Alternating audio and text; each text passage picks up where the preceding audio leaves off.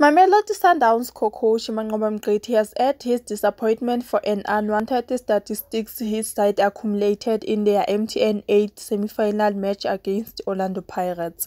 "Hi and welcome," Manqoba told media after the match.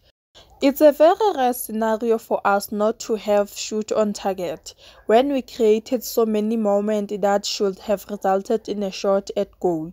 Peter Shalulile in second half had two moments, which I think were moments that needed a bit of composure just to receive and put your body in front of the defender and terminate the attack, but very, very unfortunately for us, not to have created those moments.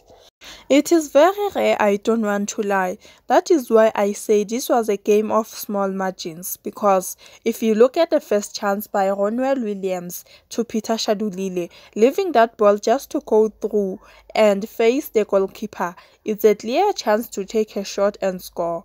The same happens with Khuliso Mtau, two moments on the opposite side, with no one next to him but balloons both crosses over the bars, he added. Thank you so much for watching this video. Till next time.